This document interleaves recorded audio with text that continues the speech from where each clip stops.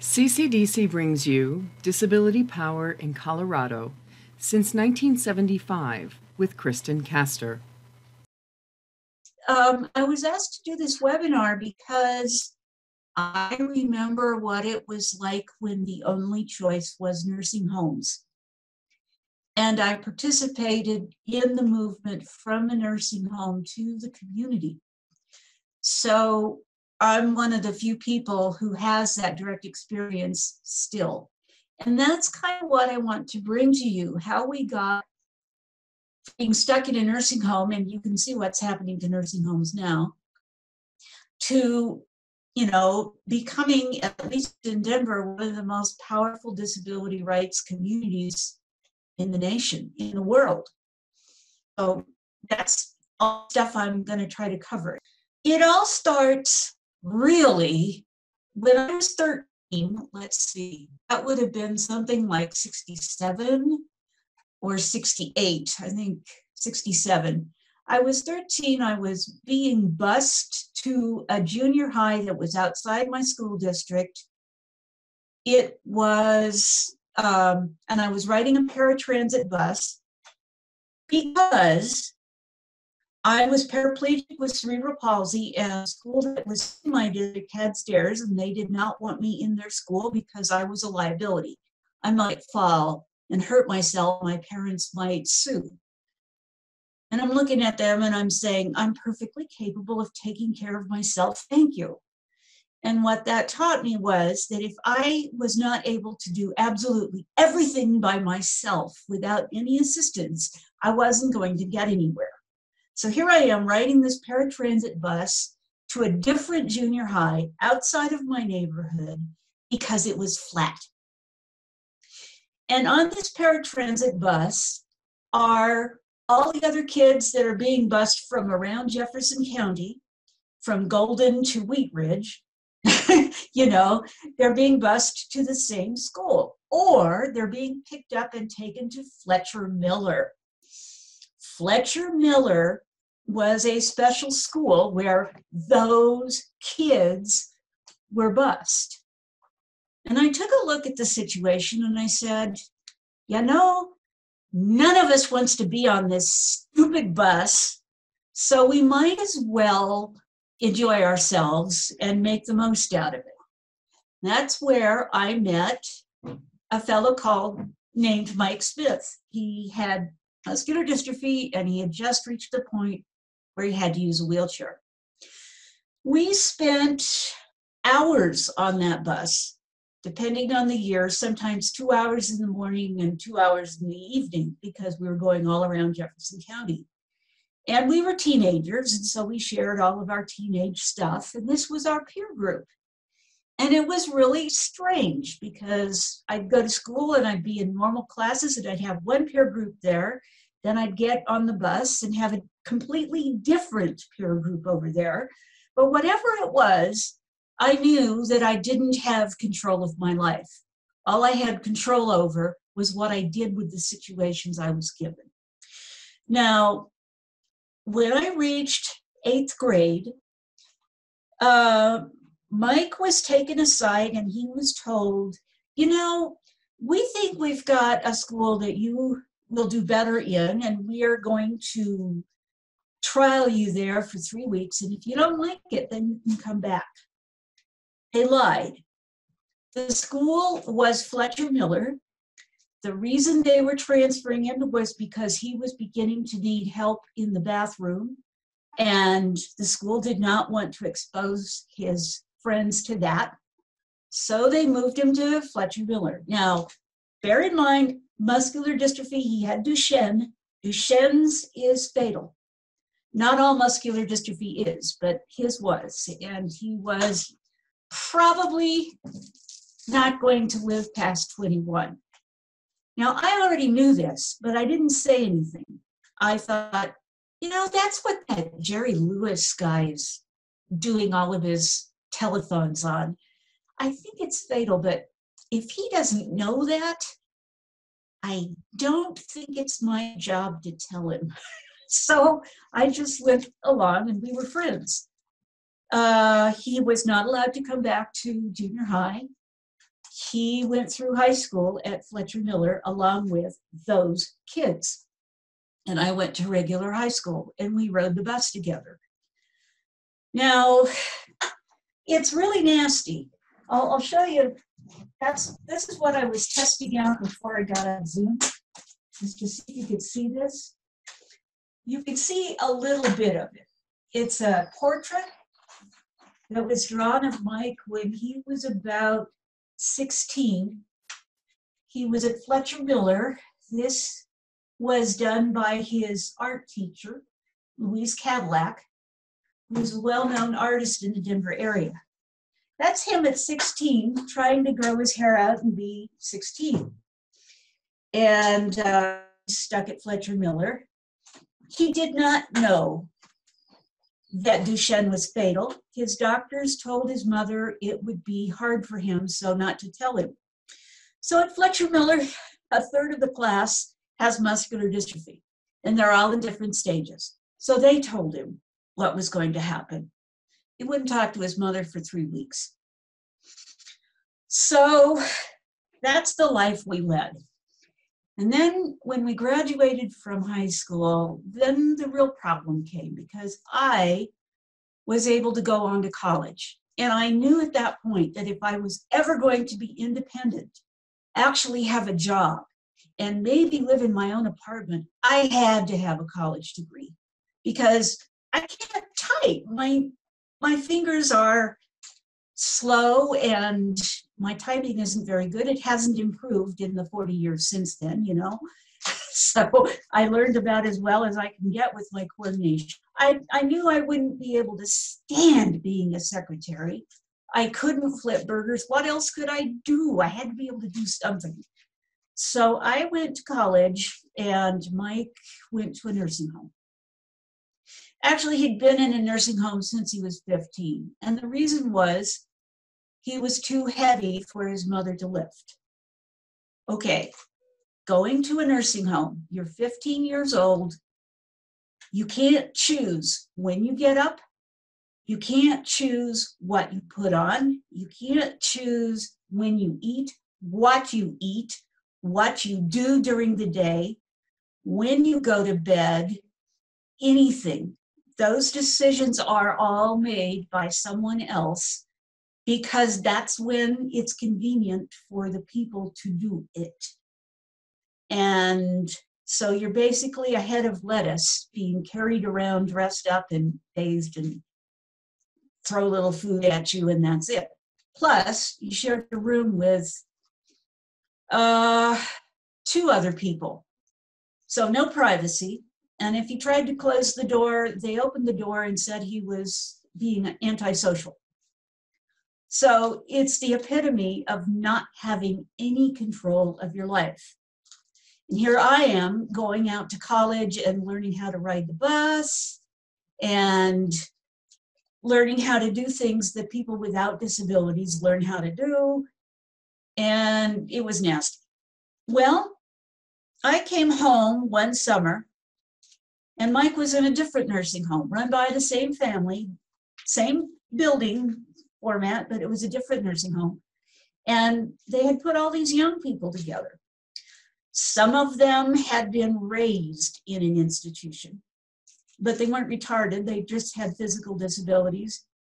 Some of them were extremely developmentally disabled. Some of them had been in car accidents. Some, like Mike, were born with some kind of wasting disease. All sorts of people, but they were all young people with disabilities. And that's where I met Wade Blank. Now, I have to back up again so you can see. You can't see it. Ah, shucks. Anyway, I'm still wearing my Wade Blank t-shirt, because without him, there would be no disability rights movement in Colorado. Wade Blank was a Presbyterian minister who marched with Martin Luther King and went to the same Chicago school that many social change advocates went to and studied with Saul Alinsky. And he was at Kent State when 4 students were shot during the anti-war protests And he left there and was very disheartened and felt that civil disobedience was dangerous. And he got a job in this nursing home. And he looked at all these kids and he says, how could I make your life easier? And they said, get us out of here. And he said, well, no, I can't do that. So he tried to make their lives better within the nursing home by giving them 24-hour visiting privileges, telephones in their rooms, the right to decorate their rooms, to bring in radios and televisions, and to order pizza and things like that for dinner. He took them out to movies. He took them out to concerts. I remember going to Red Rocks, and they didn't have things figured out yet. They just knew that the handicapped seating was on stage, and the road that went up to that way did not pass the ticket booth. So we got in for free and saw Carole King. Oh, that was great. So people went to concerts, people went to movies, people had movies brought in, and he kept trying to get them to think, now, what do you need to do to make your life better? And they were just enjoying their lives until one of them decided to take a little booze along with her barbiturates, and she didn't wake up in the morning. She didn't want her school friends to know that she lived in a nursing home. And she knew darn well what she was doing. So her parents told the nursing home they would not sue if Wade was fired. So they fired him. They revoked all of the privileges. And Wade went to Mexico to sulk for a while. Meanwhile, Mike Smith, let's see, where was I? I was in Europe. Okay. Mike Smith decided he was beginning to get bronchitis, and he asked the nurse to please let him see a doctor, and she refused. It developed into pneumonia. He ended up in St. Anthony's Hospital, practically dying, and that's where he could see Wade again. And he said, I'm going to do something. They hurt you, and I'm going to do something. And Wade said, please don't. These people will make your life miserable. I know them. Don't do this. You're too weak. And Mike said, I don't care. I don't want to die in a nursing home, and I don't have very long to live. So what he did was he called legal services, and he said his rights were being violated. The only charge they could make stick was they had signed his name on his welfare check because they assumed that he was going to die. Well, he didn't die. And so then management was trying to break up the whole community there, and the kids started protesting. So legal services put out an order that they were not to move any of these kids until they came up with something. And then Wade came back from Mexico and thought, I have to do something. I have to help the kids. So he went to the housing authority over on 11th and Federal. There used to be a housing complex. It's not there anymore. It was called Las Casitas. And there were all these little cinder block caves, is what my mother called them. They couldn't keep them rented. They were like little houses in a row. And so he says, he turns to the housing authority and says, I want to try an experiment. Are you willing to work with me? And they said, okay. And so I think there were 8 apartments to begin with that they put ramps on and bars in the bathroom and things like that. And then he went to Medicaid.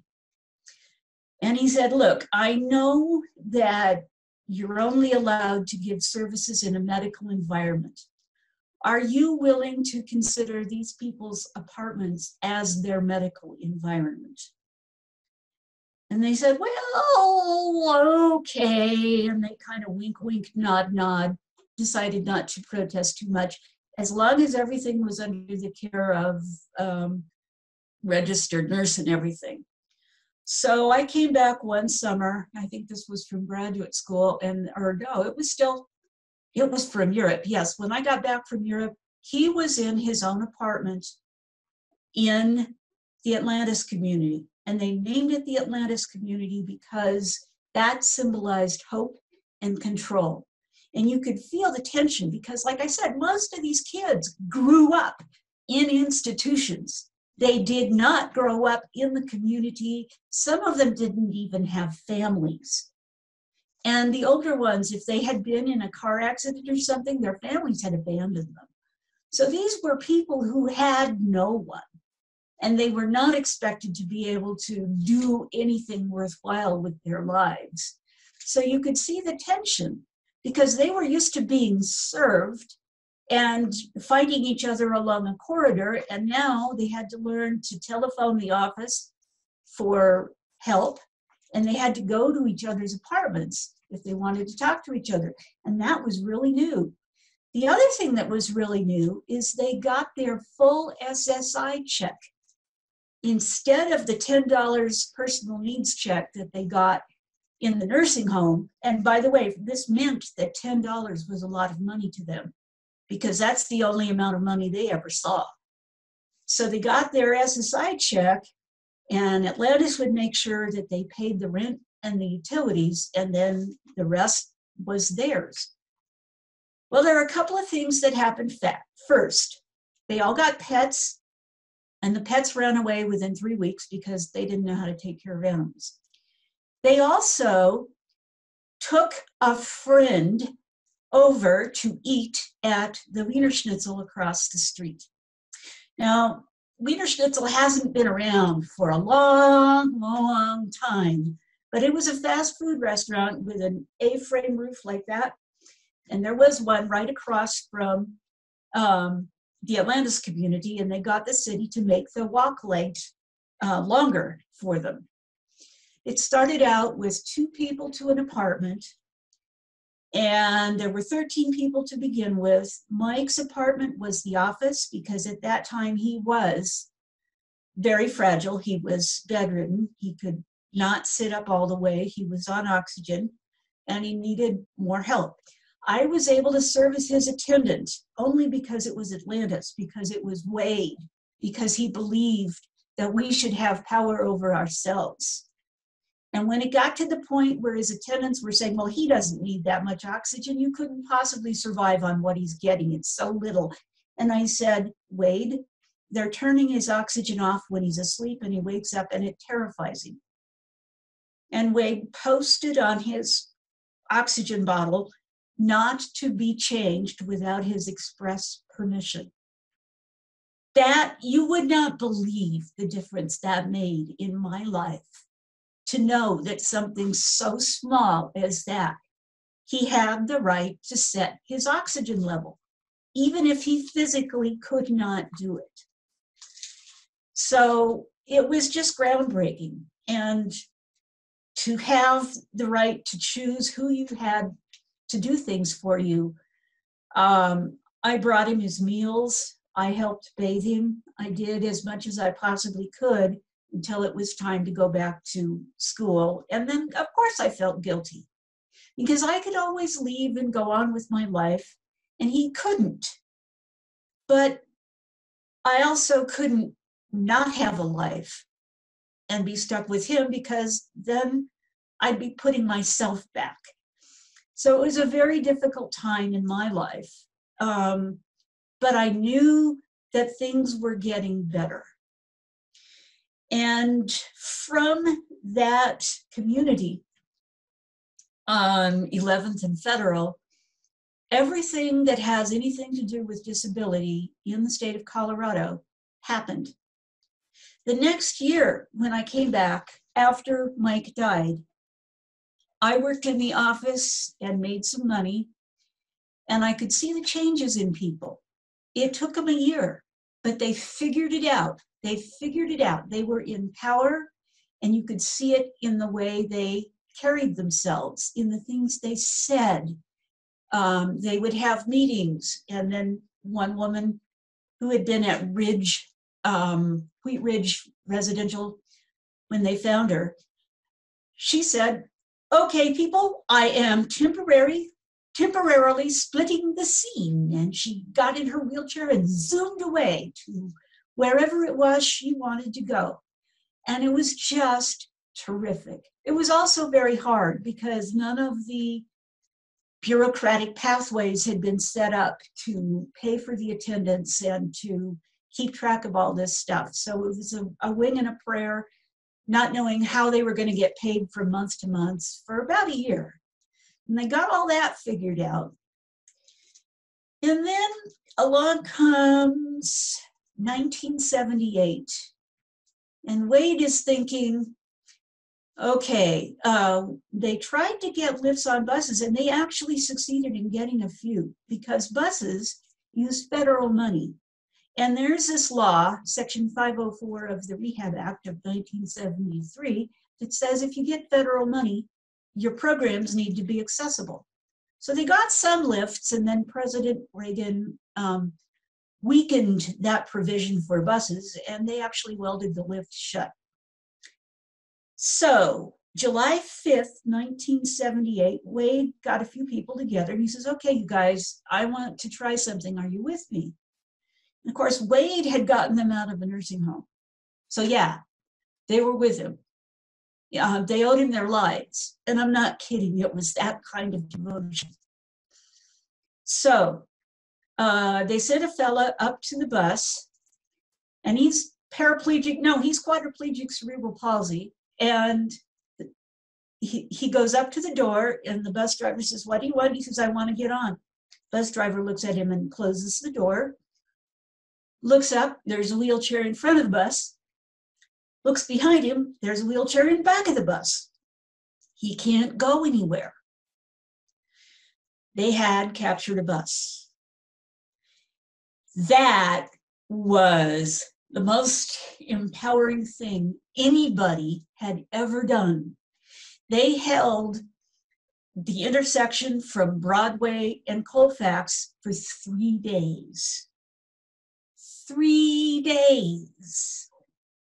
Pat Schroeder, who was our congressperson at that time, was throwing them sandwiches.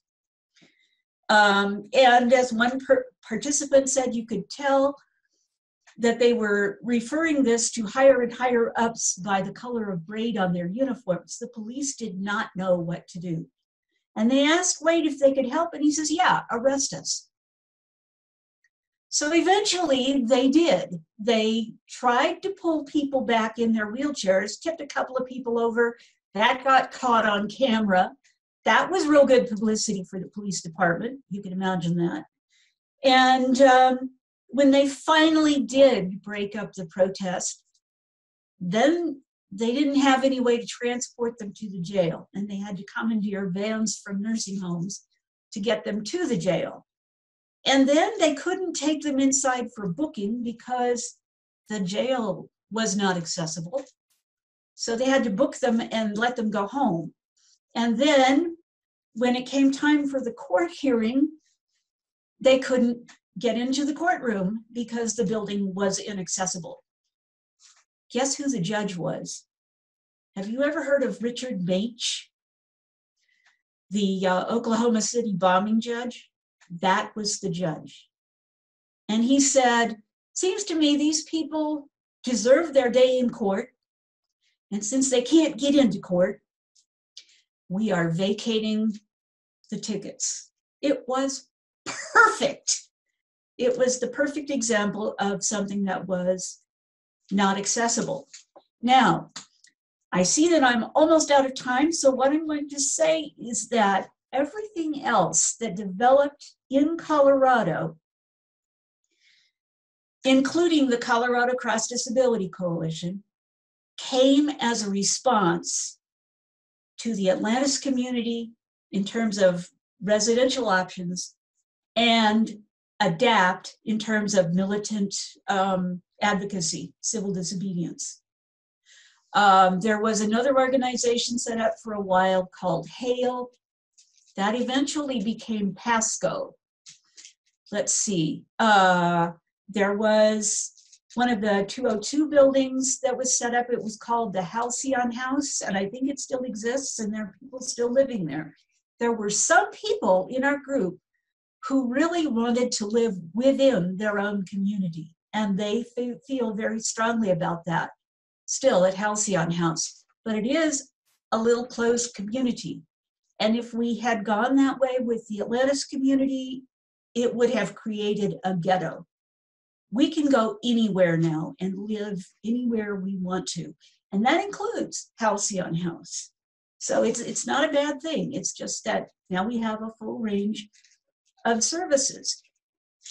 Now, the tie-in to today is that you see how people in nursing homes are dying because it's a congregate living situation. One person gets COVID-19 and kablooey, the whole institution gets it. We are not in a congregate setting now. We're out in the community. We're surviving much better. Sometimes as people grow old, they're being able to make use of the same things that we built and designed, but they don't think of themselves as disabled. So they don't see that they can use these things, they can share them. It's because disability still has stigma to it. Just like being Black has stigma, being a homosexual has stigma. All those things have stigma in our society. I don't know why, it's just something that we agreed that we don't like. And it doesn't matter what word we use, challenged, disabled, other-abled, handicapped, crippled, whatever it is we use is a word of empowerment to some people and a word of helplessness to other people. It'll only change when people's attitudes change. So whenever you look around and you see people with disabilities, whether they know about Atlantis or ADAPT or not, they're making use of the things we built and the sacrifices we made to get them there. And we're not done. We won't be finished until disability doesn't have a stigma. So, questions? Or have I bored you? You know you have a whole hour, right? Wade Blank died in 1993. It was a very tragic accident. He went again to Mexico with his family for a vacation. His son was pulled out on a riptide and he went out with him, and they were both drowned. He had made it a key point to always, always, always be training other leaders, because he didn't want to have himself disappear and have the movement fall apart. And that leadership keeps coming up and keeps coming up. So, and CCDC we also have our leadership training programs because we always need new leaders. Our issues are always changing. We need new leaders so that people will keep going to the next stage, to the next thing that we have to overcome. You know, I can relate with that. Because I'm myself, and me and my sister are disabled.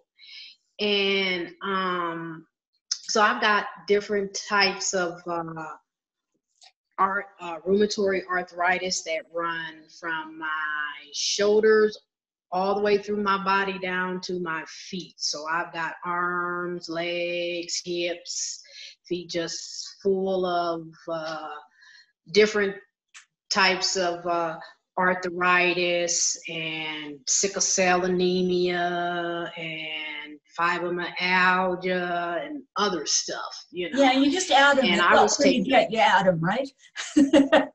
yeah, you know.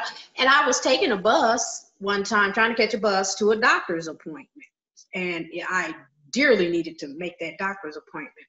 And the bus driver, this was in Omaha, Nebraska. That's where, you know, I was born and from. And there are states a lot different from where we're at. But anyway, the bus driver, he said to me, I said, well, can you roll down the stairs, you know, so that I could go up with the walker?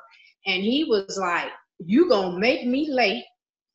I'm running late and you're gonna have to catch the next bus. So I had to walk 5 blocks down in order to, you know, get this other bus, you know, where I could be on time. And I thought to myself, how rude. I mean, he don't know if I was going to the emergency or what, you know. And I think it's just awful in these times and days where you can go to the moon, but you can't make certain things, you know, for disabled people. It seems like a lot of times when you, like parking spots in certain places and in certain states, you would think that they would be more closer to the building. In Alabama, the people who weren't disabled got to park right where the door was. And the people who were disabled, they were like 2-3 car rows back. That's where the disabled spot was put.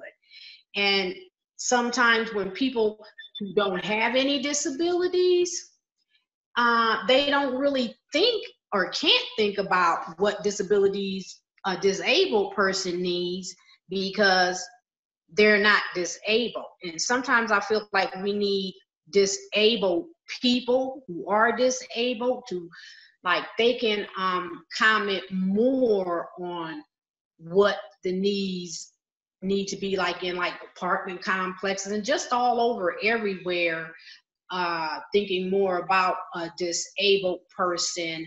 And to me, sometimes you need a disabled person to tell you what you need because they know. Like, I know what I need, you know, versus somebody who's not disabled thinking, well, okay, you're disabled. I'm going to put these cars, like where I am right now, I'm going to put these cars where the car is parked right next to the house.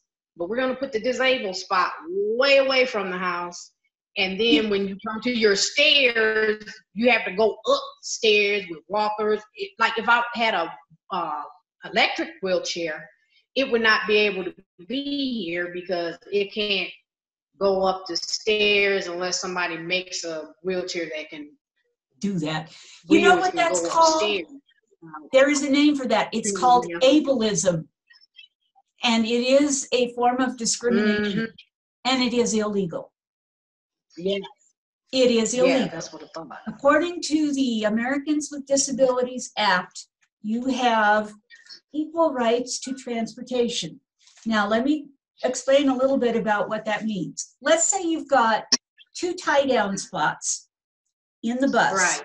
And you have another person in a wheelchair that wants to get on. That's 3 wheelchairs. Technically, the bus driver can say, I'm full now, you'll have to wait for the next one.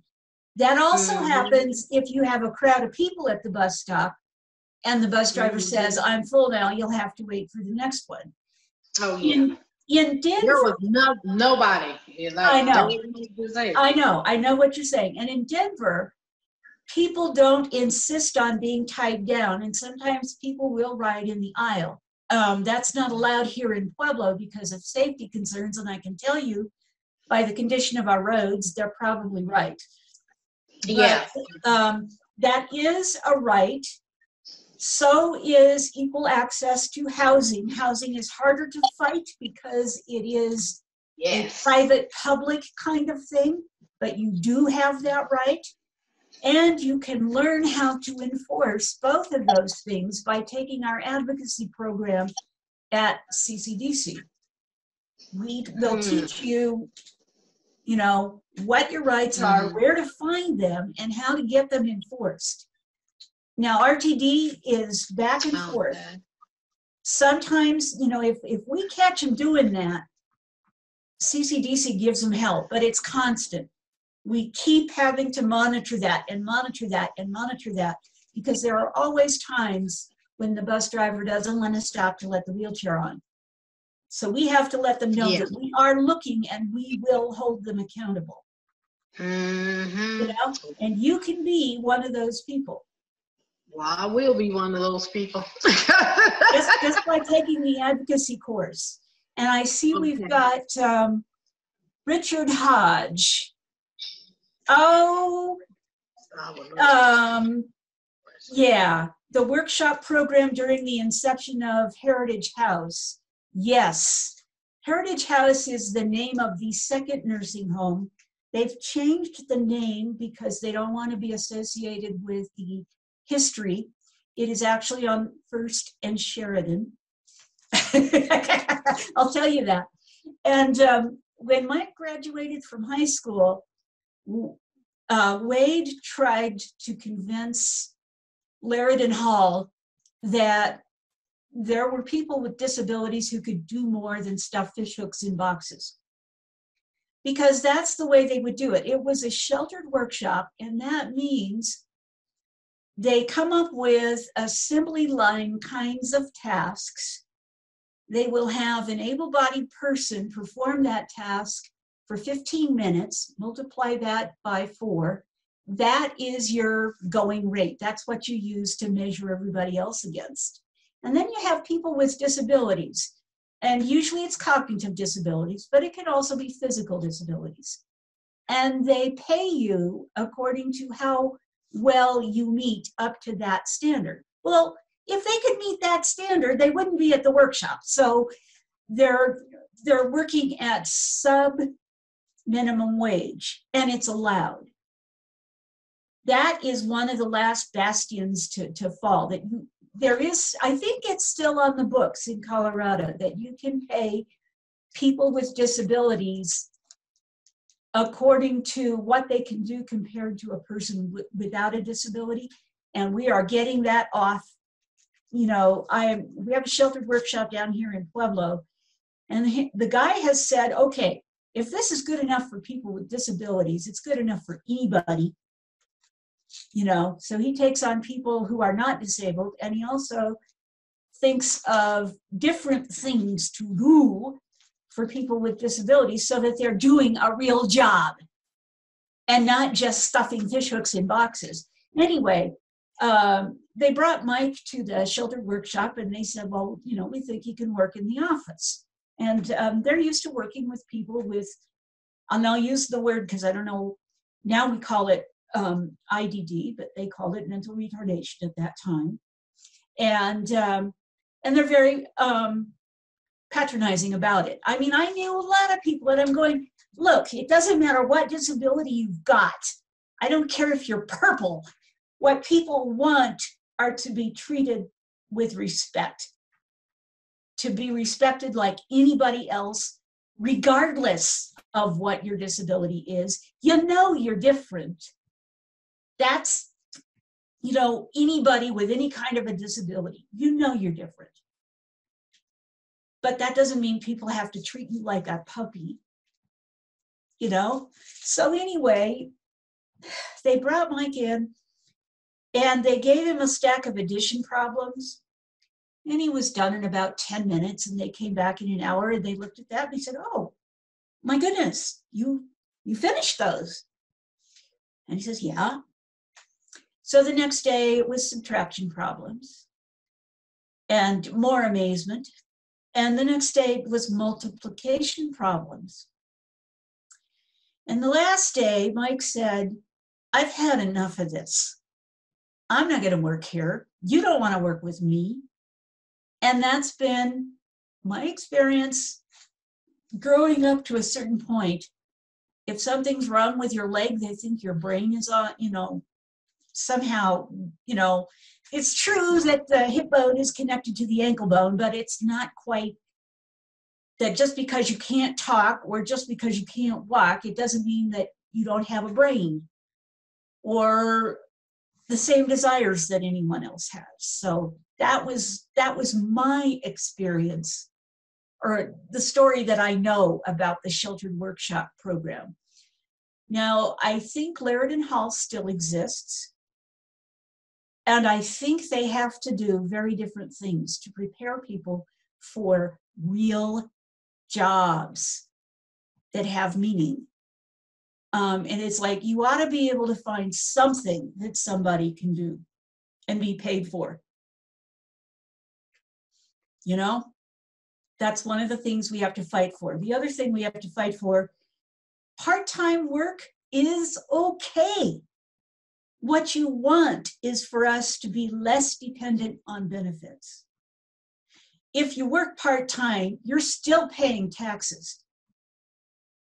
And if that's all you can do, you are already not needing maybe food stamps or maybe a housing subsidy. That certainly is better than sitting at home knitting potholders, you know? So that's the other thing we've got to do. And you can tell that I wouldn't sit at home and knit potholders if that's what they made me do. I'd do something. Climb out the window and go find something else to do. Anything else? I have a question. Yeah.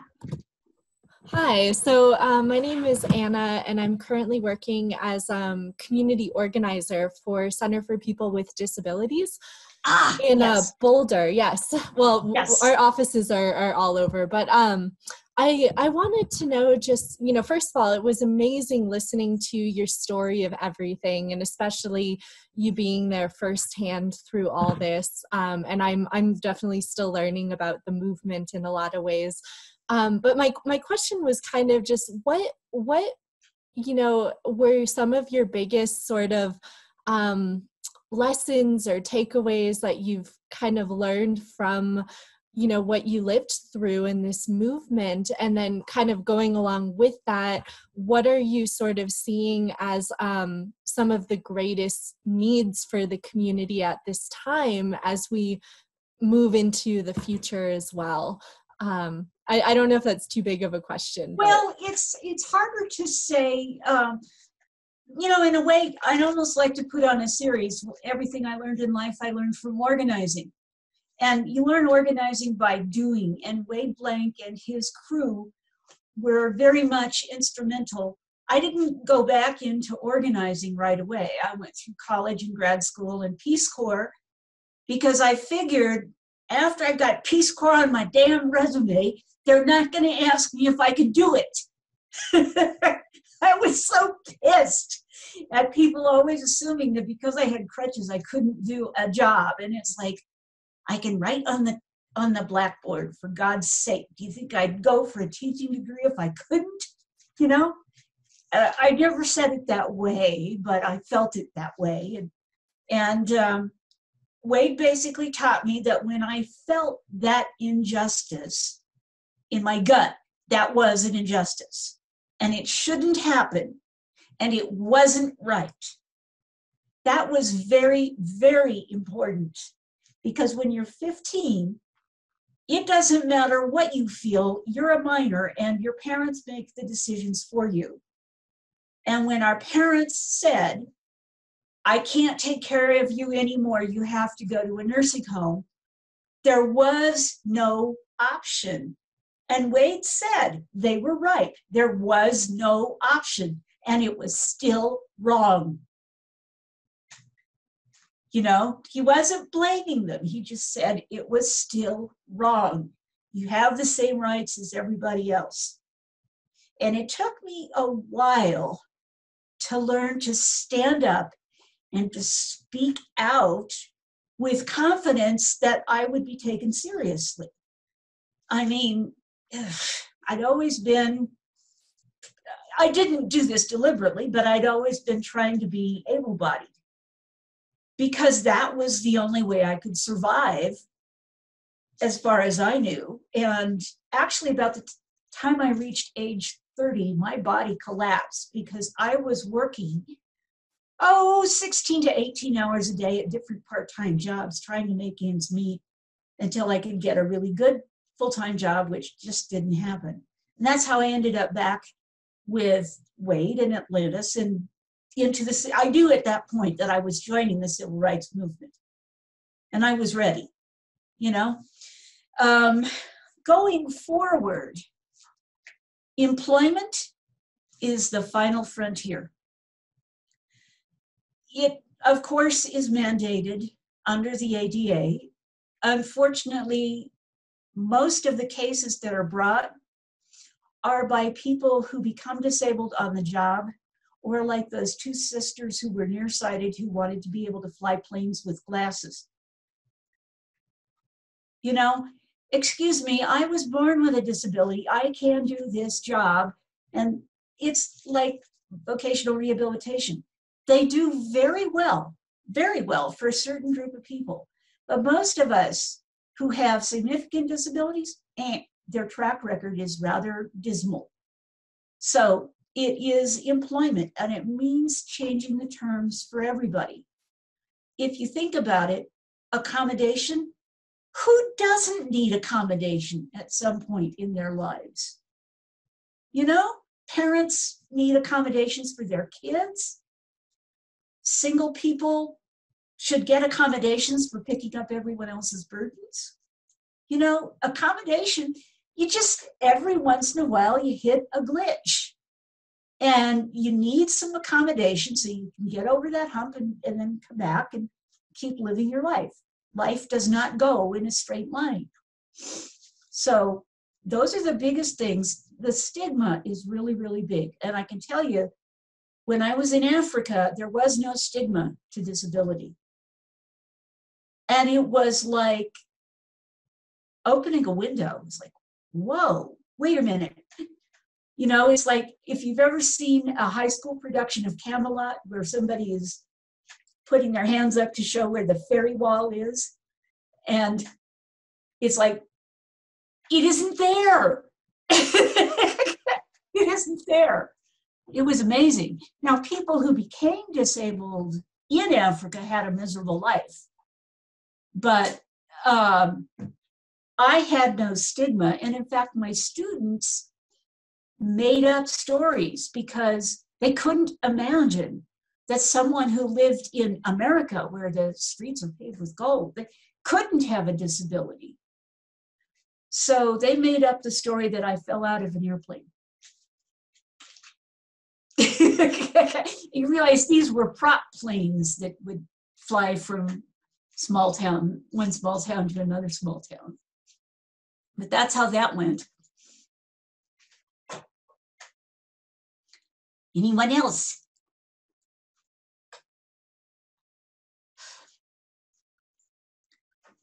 You are wiggling. There.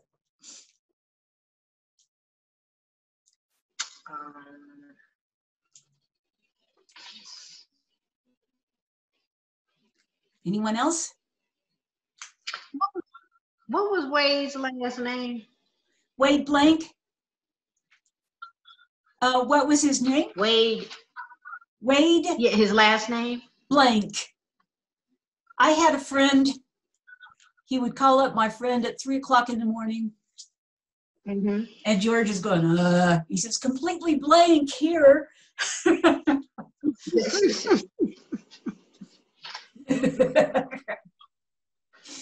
So, yeah, some of the other things that came out of this movement, well, Colorado Cross Disability Coalition.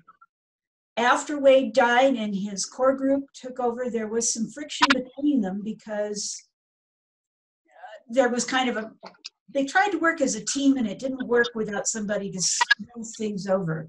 That's how CCDC got started.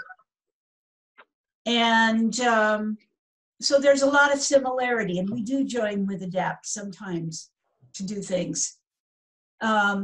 The independent living movement also, all the independent living centers, that actually started with Ed Roberts in California in 1971.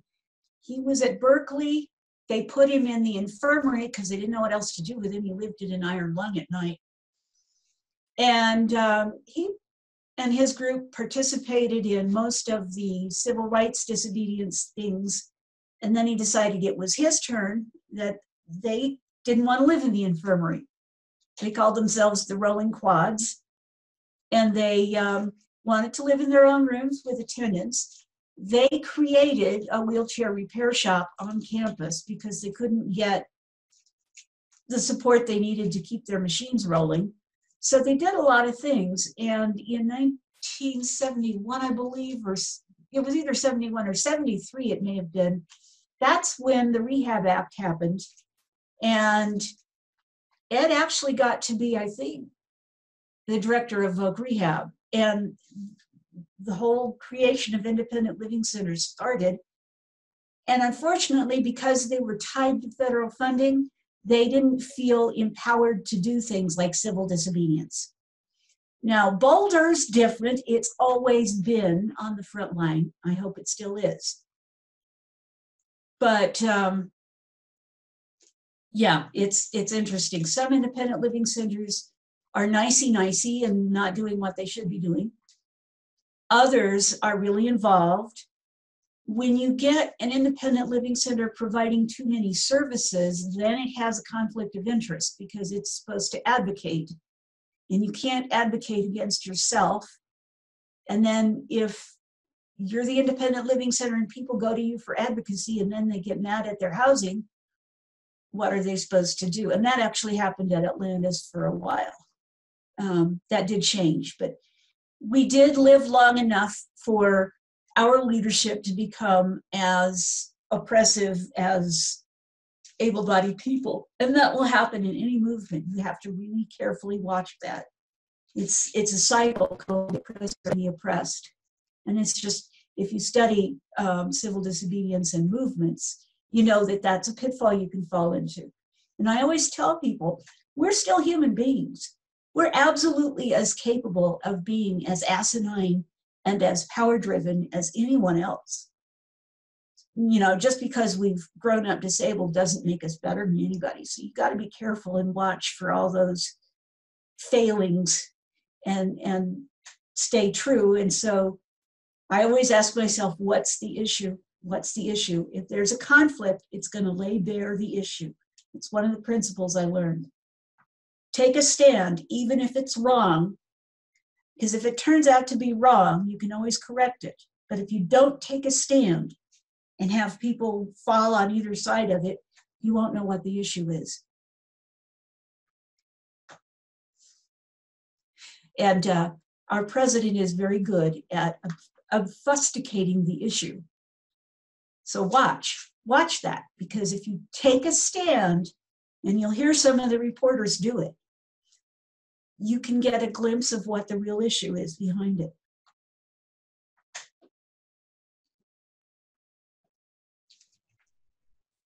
It's also pretty scary the first time you do it. Probably have time for one more question if anybody wants to unmute. Oh my goodness. I dabbled all of that time. You did? What are we allowed to ask? What are you allowed to ask? Yeah. Anything. Ask. Doesn't mean she can answer it, but you can ask. What would you like to know, Ruby? Oh, I actually am interested in what Richard wrote to everyone about what are we doing to PTSD and gender alternative participants? Okay, we have gender alternative participants within our membership. So, and we also have people with PTSD in our membership. Housing is, I think I know who the city housing director is or has been. There are always things we have to keep working with. With PTSD,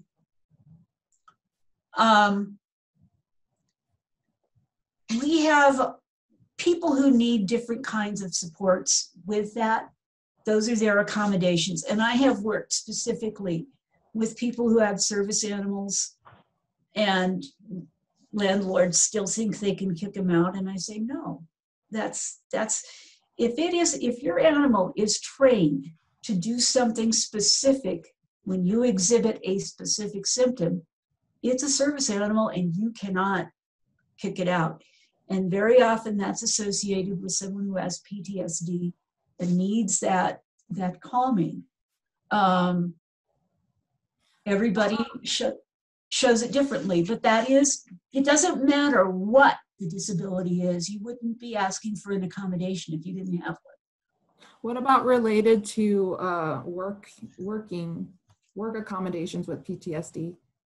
With that, it's a it usually means that you want to be doing something that is away from people.